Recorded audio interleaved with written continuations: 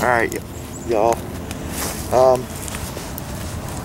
I gotta test fit this shelter, and I decided to pull everything off of it because I need to put stronger ribs in. And so I'm gonna go ahead and test fit this thing and see if it's big enough for me. Lengthwise, I mean.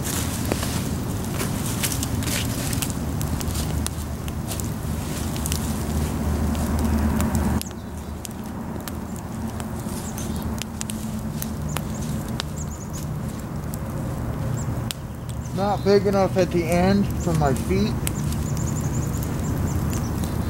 but it is long enough. My head might stick out a pinch.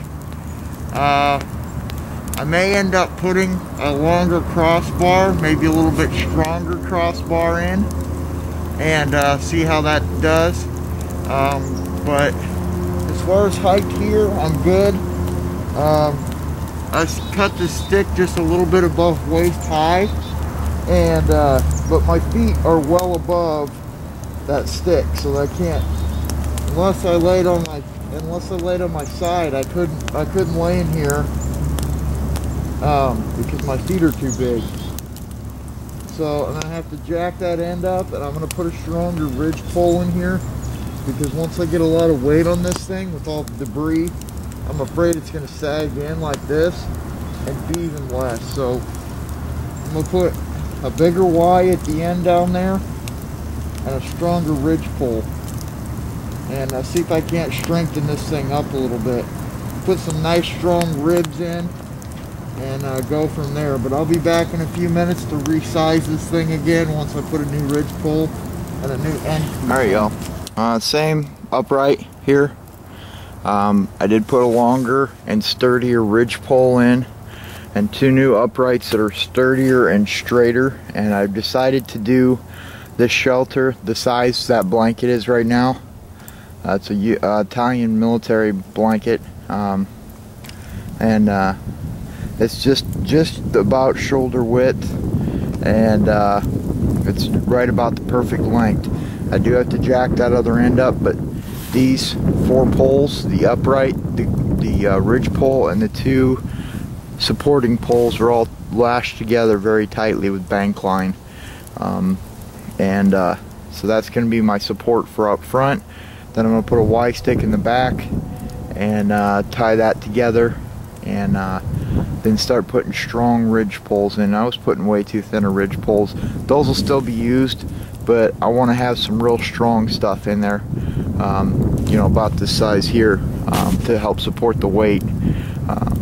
But that's what's going on right now. I do have to pull this guy in just a pinch because he's not quite.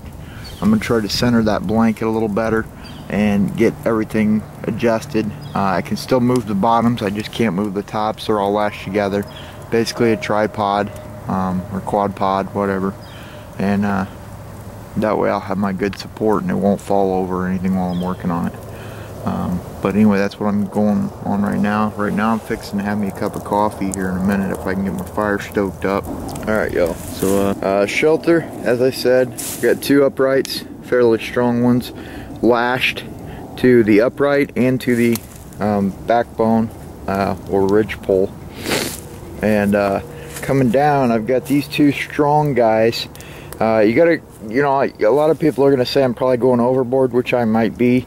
But I want to have this thing strong, so with the weight of the debris, and if we get a good snowfall, I'm not in this thing when the thing collapses on me. So I'm going to put a couple more of these strong ones in, lashed, and then I'll feel better about putting the lighter stuff on. I'm not worried about filling the entire length with big stuff like that. I just want to put a couple good, you know, strong muscles to go along with that backbone.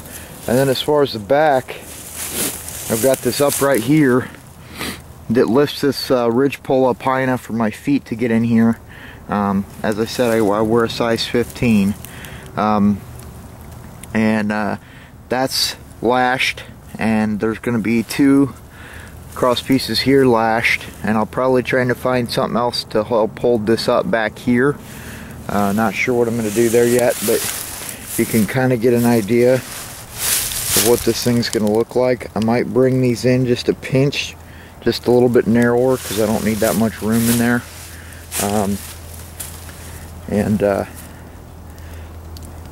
Yeah, it's plenty long enough. It's just long enough. My head, with my feet touching that stick, my head comes to about here, so that's perfect. And then, like I said, what I'll probably do is I'll probably fill in one of these sides of this door and just crawl in the bigger of the two, and use that, and then have my bush bed in there and just a wool blanket, and hopefully with a fire out front and a reflector, I should be good to go. And then I'll put a small wood pile here so I can toss wood on or whatever. But right now I'm sitting down to the perfect cup of coffee. It's perfectly black, it's the right temperature, and it's got just enough sugar in it, so it's perfect. I'll probably brew up a couple more because I brought a lot of water. But right now I'm just sitting here enjoying the fire and having fun. So anyway, guys, I'll get back with you here shortly. Basically, I started from scratch on this thing. It's my body length, my feet fit in the end, and I got one side completely ribbed out right now. I'll walk you around the other side. And I might stand for some smaller stuff up in here where there's some gaps, but this right here, I put some extra stakes in just to make sure this thing was steady. And so I'm gonna fill this in with leaves, and then I'll pile on top of it too, because my feet only come to the end of the blanket. So I'll pile that all in with leaves. That'll help keep drafts off my feet. So so far so good. Now I just gotta rib this side in, and then sheathe it with that pine, and then leaves, lots and lots and lots of leaves. And then not sure what I'm going to do with the front yet. I thought about cutting off this one side, like covering it up, so there's only one. That'll cut down the heat with a reflector though. Not sure what I'm going to do there. But this thing, the only unnatural thing on this is the twine. And the only thing going to be in it is a bush bed and my wool blanket. And hopefully that'll keep me warm enough. Probably gonna have the bush bed at least between 6 inches and a foot thick, so at least from about the knees up. Down here I'll have to leave plenty of room for my feet, so it won't be quite as thick down there, but we'll make it big, thick, warm, and comfortable. And you can see I lashed these strong poles. I drove them into the ground and lashed them together. It's really solid now. I left these extra cords, so when I'm inside there I can tie them together and have basically a ridge line that I can tie stuff to, like my flashlight or whatever, and whatever else I need, or I can use them to lash poles if I need to. Anyway, I'm gonna get back to work. There you go. I just stoked the fire. My pot holder that I had, I rigged it, and part of the upright, the Y stick, was burnt, so it collapsed on me. So I decided to do it upright. I got my support bar, my Y stick, and I got my stick here holding the pot with different notches to lower or raise the pot, and go from there. So now I'm just waiting for the coffee to brew up and go from there. The shelter is coming along great, pretty much both sides. I got a little bit more to do, fill in on down by the feet on this side, but for the most part it's pretty well filled in as far as the ribs go. Now I got to start thatching, so I'll get back with you here shortly.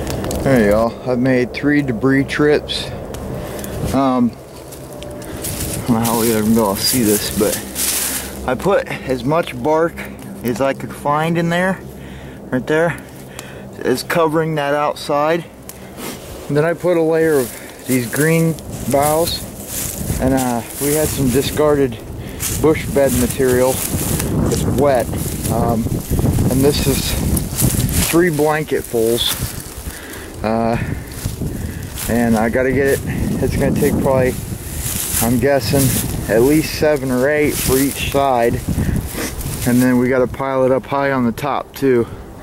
I get 2 or 3 feet off the top in order to get it where I want it to be. And it just seems like it's taken forever, because this is one pile from about here down. And then you put another pile on, it wants to slide down and fill up the base down here. I seen a video once of somebody making one of these, and they said don't move them around. They said just basically throw them on there and let them lay wherever they are and settle of their own accord. Once I get this side covered in debris, I'll start working on their side, but I'm going to try to find some bark for this other side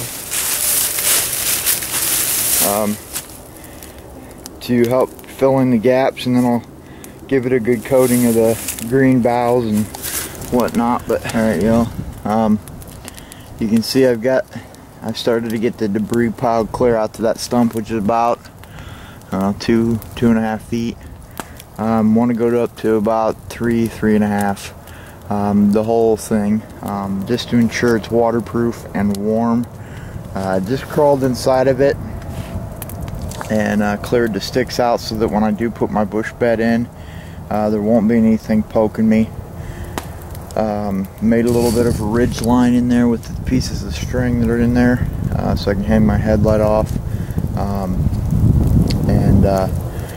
Gonna keep going with it. I'm fixing to have me a cup of coffee, and then hopefully I will get this thing pretty well done for the day. I want to get some bark on this side, get some green, what's left of the green boughs on this side, and then start piling more debris on it.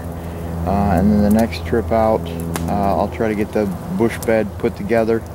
I might not put the bush bed in until right before I actually sleep in it. That way no mice or anything are in it.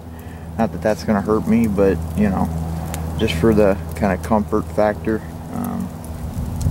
And plus it'll be more fluffy as long, you know, if I put it in the, you know, as soon as I'm going to sleep in it, so it won't settle and whatnot. But right now it's doing really well. I had to, in order to crawl in it, I'm not exactly a small guy. I'm 6'3", 220, and I had to pull the upright out of the ground and pull it out to the side a little bit to allow me to get in here. It's a little too narrow otherwise, so I'm gonna go ahead and close this in here too and just use this as my opening. That's what I'm more comfortable with, so that's what I'm gonna do. So I add a few sticks across here and whatnot, and to help hold the leaves back, and then I'm gonna pile it until that stump's completely covered. As far back, and then I'll have the fire probably right over in this area, right about where my blanket is, right there, and go from there. I'm really excited to try this, but like I said, this is a lot of work. I haven't got this side covered at all, and I've pretty much been working on this since I got here about 9:30 this morning, and it's still not done. Granted, I had to rebuild it from scratch. All right, but that's what it's taken a lot of work to get to this point, but I've got about 3.5 to 4 foot of leaves piled on the base here up to about this high, and I need to get it that high. The entire shelter, it's going to be about 4 foot above the shelter, and then all the way around, and that should keep me plenty warm and plenty dry. Mostly warm though, because I'm not concerned with rain right now, or you know, whenever I camp out in this. I'm not gonna be able to do it tonight with the new fiance and whatnot, planning a wedding and all that stuff. I got to work around that. So the next time I get a chance to get out here, I'm gonna try to get, you know, sleep in this thing. Hopefully it'll be a nice cold bitter night that I can get out in this thing. Not too many people say that, but I really want to put this shelter to the test, and I really hope the night that I do get to camp out will be a nice cold night, so I can really put this thing to the test. I think if I could get this much all the way around, that would be great. I think there's no way any water would ever get down all that through that. But I think once I do get that much on there, I'm going to try to put some pieces of bark and some sticks on top, just to help control the loss of the leaves. If we do get a nice gusty night or something, I'll come back out and have no leaves on here. So that'll be interesting. Plus, I think the fact that I can't camp out at it tonight will give these leaves and the debris a chance to settle, and that'll tell me if I need to put more on. I'm still working on it. I'm still gathering, and I found that to gather these kind of leaves, you need to. I mean, these kind is in, you know, oak and maple and that kind of thing, as opposed to pine.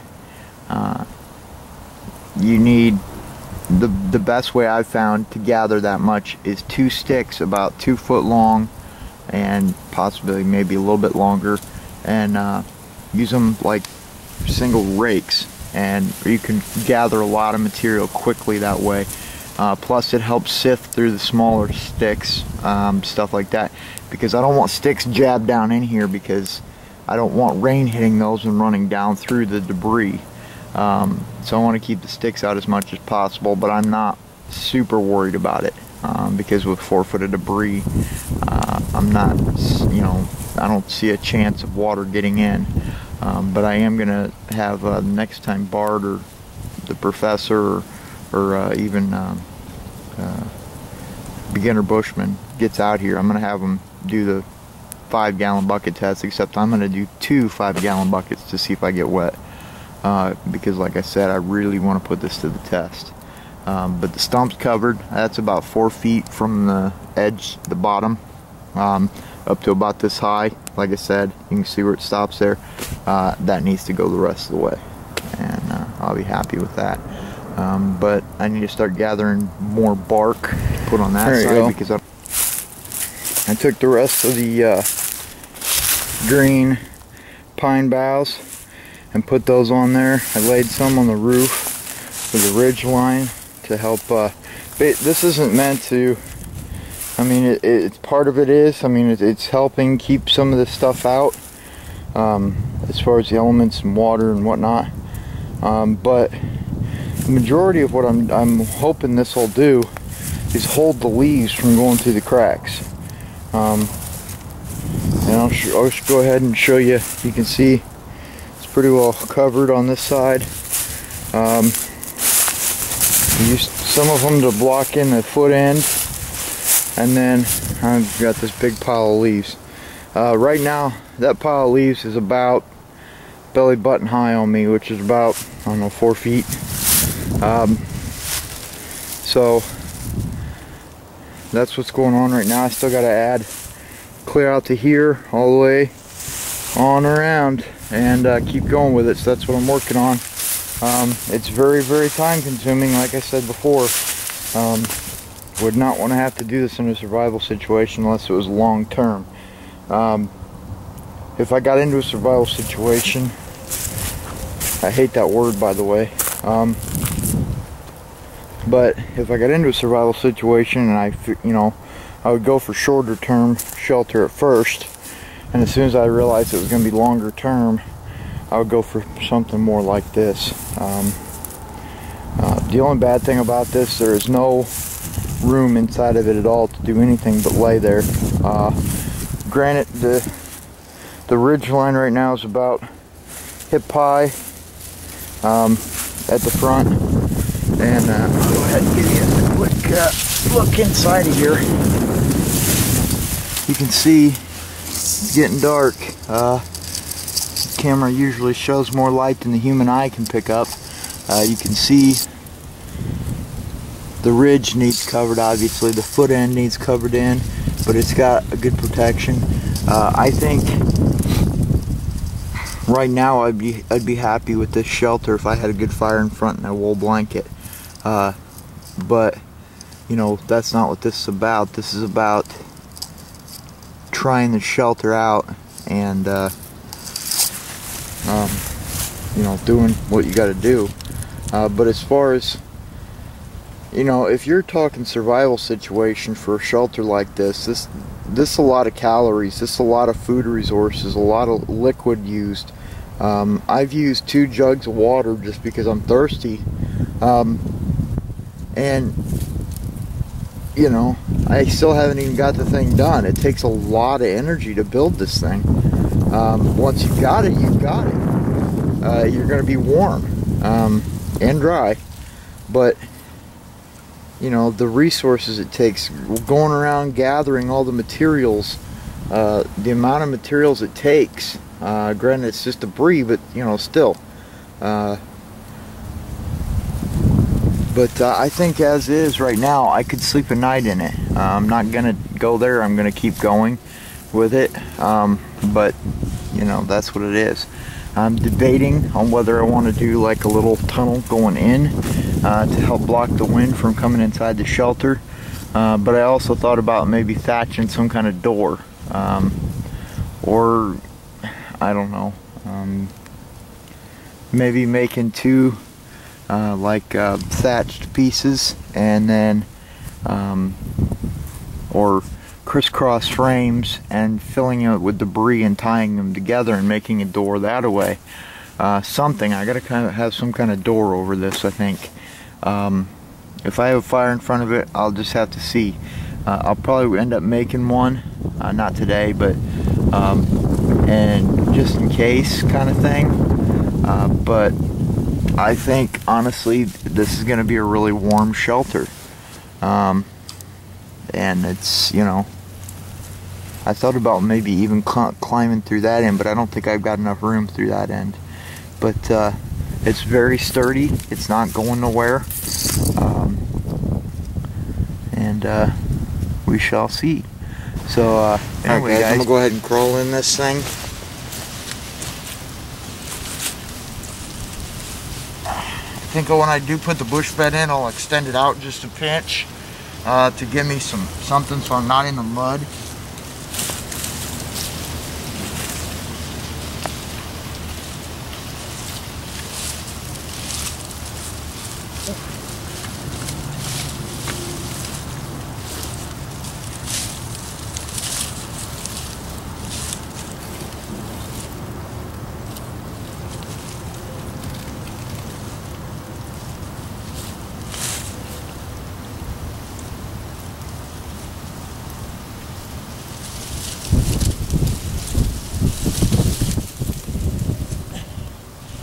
So you can see I'm well covered as far as, you know, where it goes. I might, like I said, bail it out a little bit on the front so I get less wind coming in.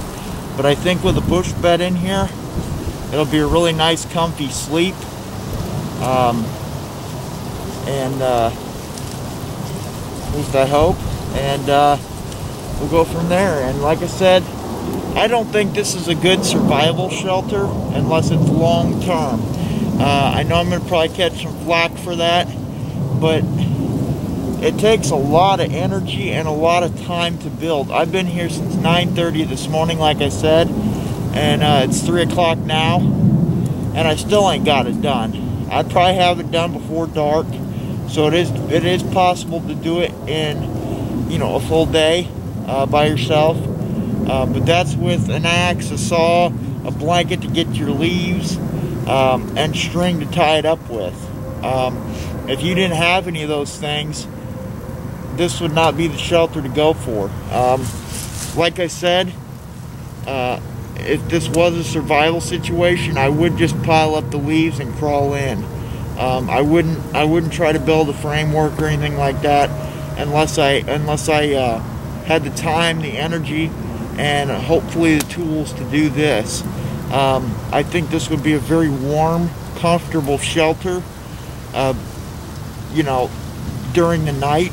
But I would not want to have to sit out a rainstorm in this because there's no room to move around really. I mean, I could halfway sit up in this thing, but it's too small. It's enough to survive the night, and I think that would be the most important part. But like I said, I think half of this, like a shelter half, would be perfect. I don't feel any wind right now at all, except coming at me through this open door. So I'm thinking I'm gonna make a frame and then thatch that, like cross hatch with real thin twigs, and then I'll make 2 of those, put them together and fill them with leaves and whatnot to make a door to keep the wind out. And I might still bell this out a little bit like I did here, to block more of the wind. But I'm a big guy, not very maneuverable, and it's hard for me to get in here. But as far as, you know, would it work? I think it would.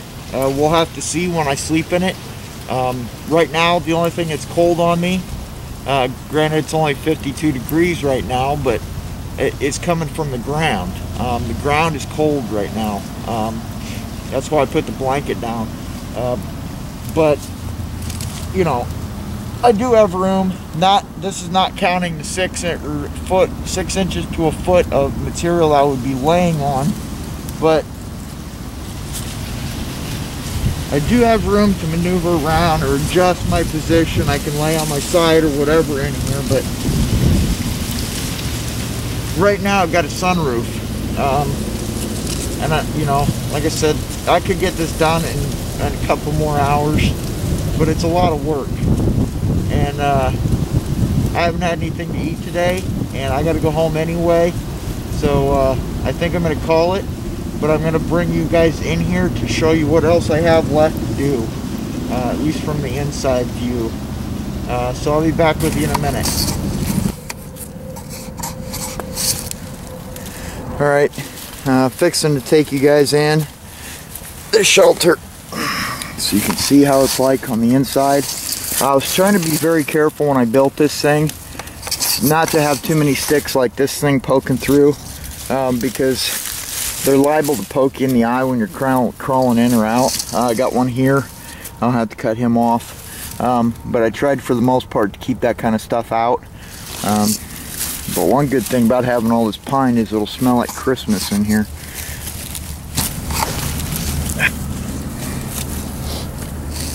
Alright, you can see how I left just a little bit of room between my foot and the floor and the rafter. But the room between me and here, not counting the bush bed, is from elbow to fingertip. About 1.5 feet maybe. But you can see I haven't got the ridge covered at all. You can see the bark.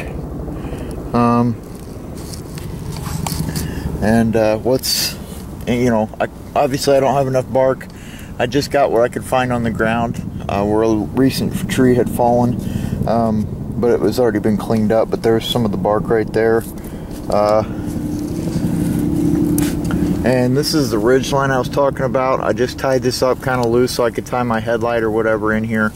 I am all the way in, and my head is equal to this door here.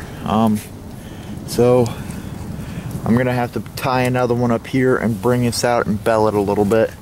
That'll help block the wind anyway. And then I'll, like I said, try to cross hatch it. But you can see all the light on this side as opposed to this side.